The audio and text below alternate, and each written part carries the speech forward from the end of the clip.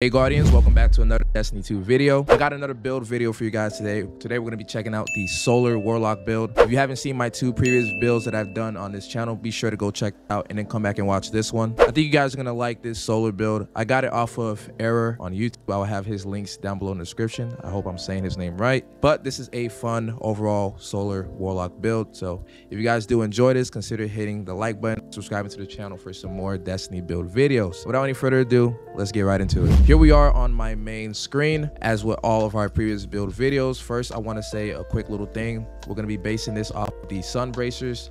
As you can see with the description, solar grenades burn longer and melee kills restore them.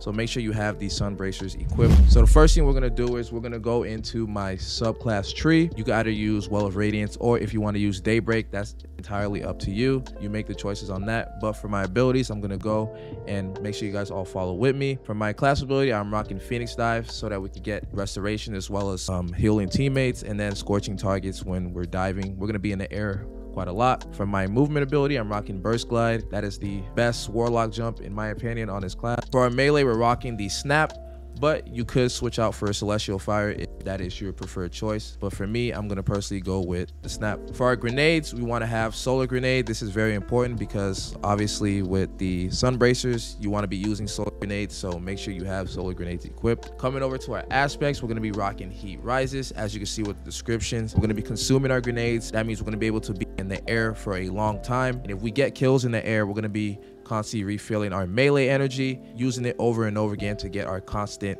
grenades spam over and over. For our second aspect, we're rocking the Touch of Flame. You definitely want to have this on because it gives benefits to pretty much all the grenades on this subclass. For our first fragment, we're going to be rocking the Ember of Resolve. As you can see with the description, since we're going to be spamming grenades, we're going to constantly be healing ourselves over and over again, and this is definitely good to have on. For our second fragment, we are rocking the Ember of Searing, where if we're defeating scorched targets, it gives us melee energy and creates a fire sprite. Fire sprites are very good because it gives us grenade energy when we pick them up. That way we could constantly have our nades over and over. For our third fragment, we're going to be rocking the Ember of Ashes so that we can apply more scorches. The more scorches we get, the more targets would ignite, and it's going to make a huge solar blast, and it's going to be so visually pleasing. So definitely have this on. And for our last fragment, we have the Ember of Torches, where our powered melee attacks against combatants makes us and our allies radiant. Radiant is definitely a buff that you always want to have up. You get a 15% increase to your weapons, so this is definitely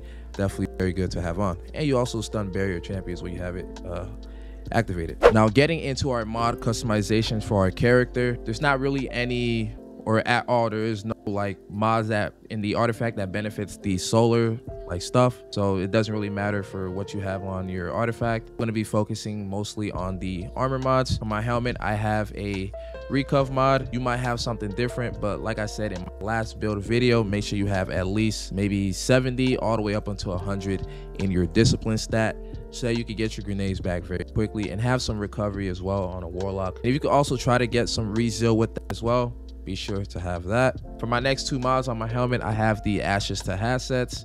As you can see with the description, we gain bonus super energy on grenade kills. We're going to be spamming grenades, getting a bunch of grenade kills. If there's a ton of enemies, we're going to be getting some super energy. It gives you a decent amount of chunks, so be sure to have both of these on. Getting into our gauntlets, we have the Sunbracers, the main focus of this build. Have a discipline mod on here. I'm rocking Momentum Transfer. As you can see with the description, causing damage with grenade reduces our melee cooldown. We want to be constantly snapping our fingers, throwing grenades, snapping our fingers, throwing grenades. That's the process. We're going to be doing all of that while we're in the air. Definitely want to have Firepower on for our next mod. We're going to be creating Orbs of Power since we're going to be making tons of grenade throws. And then for our last mod for the gauntlets, we have the Bowstring Detonations. It gives us class ability energy when we're causing damage with grenades, which means we're going to be able to Phoenix Dive a lot often. Heading into my chest piece, I have a recov mod, and I also have Harmonic Resistance. Be sure to have this on. It's super helpful. It only costs 1 energy, so it doesn't take much. You can slot in some other mods too, so be sure to have this on. I also have Charged Up, so we can increase our armor charge stacks when we pick up Orbs of Light. And then we have Arc Resistance. Always have Arc Resistance on because this, like I said in my last video, this season is just filled with a bunch of arc damage. Definitely doesn't hurt to have this on to reduce all the damage that you're getting and increase your survivability by a lot. Getting into our leg armor, I have on a recov mod, and then I have on stacks, where we're going to be increasing our armor charge stacks every time we pick up an orb of power. Then our next mod will be insulation. As you can see with the description, be sure to have this on. For our last leg armor mod, we have invigoration. Reduces our melee cooldown each time we pick up an orb of power. I'm pretty sure you guys can see where this is all going. I'll show you a quick little video of how the build works at the end of this, so I'm sticking through. And getting into our last piece of armor, we have our bond. I am rocking a discipline mod on here and a recovery force mod, since this is a artifice armor mod. For my next mod, I have on outreach. As you see with the description, this plays a lot into the build. We're constantly doing a lot of things and having a bunch of cooldown reduction. That way we can get some of our abilities up a lot more quicker. Our next mod, we're going to have on powerful attraction. When every time we activate our class ability energy, we're going to pick up orbs of power that's nearby us. When you're going to Phoenix dive, if there's a lot of orb of power on the ground, you're going to pick that up as soon as you Phoenix dive. Super helpful to have. Then I have on utility kickstart for my final mod, so that we gain a little bit chunk of our class ability energy after we use it. Definitely super helpful to have this on. Getting into our weapons. For the weapons, it doesn't really matter, but if you have a solar SMG or solar secondary, I preferably like to use an SMG. I have a demolitionist incandescent roll on this no survivors SMG. I got this from the Ghost of the Deep dungeon from the second encounter. I got super lucky with this. If you don't have this, you could use the Callus mini tool. You can use that, or you could use another solar SMG or solar weapon that can help you.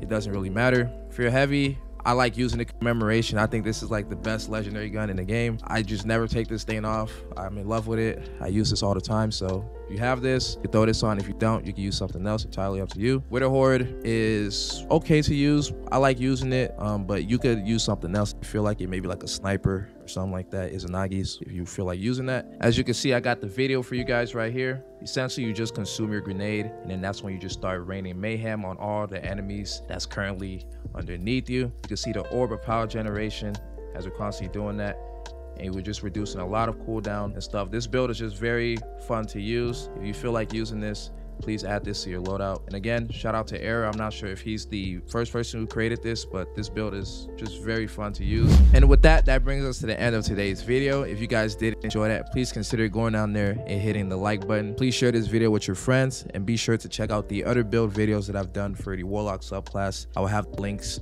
all to that down below in the description. Just want to say thank you all for the recent support on the channel. We just hit 500 subscribers. Here's to hoping that we hopefully hit 1,000 probably by the end of the year. It might not happen, but we'll see when we get there. And yeah, I'll see you guys in my next video, whenever that is.